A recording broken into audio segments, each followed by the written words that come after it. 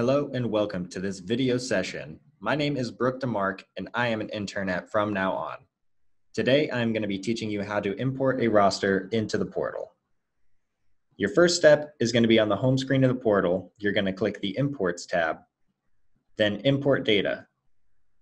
From there, you will download one of our Excel templates for a player roster.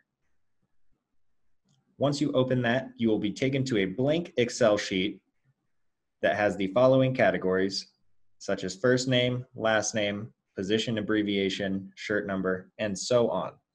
I filled it out to save us some time. So once you fill it out yourself and have all that information correct, you will file, save it as whatever player roster you're going to be saving it as, and then it is on your computer and you will head back into the portal. Back on this import page, you will click Data Source for Excel spreadsheet, Data Type for a player roster, and then you will select whatever team you are uploading. I chose a baseball team today. From there, you will upload your file and start the import.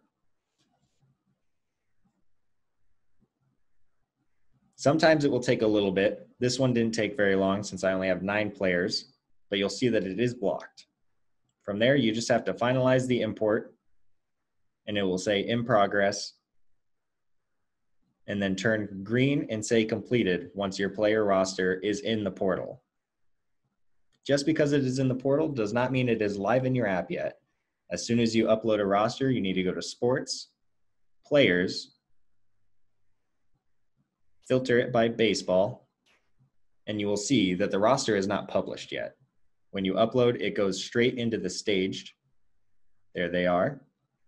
You will highlight all of your players, select Group Actions, publish 9 records. At this point, your roster is live in your app. People will be able to see all of your players, positions, numbers, etc.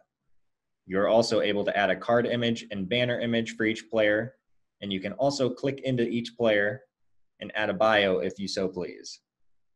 But that is about all the information I have on a basic level of how to import a roster into the portal. Thank you.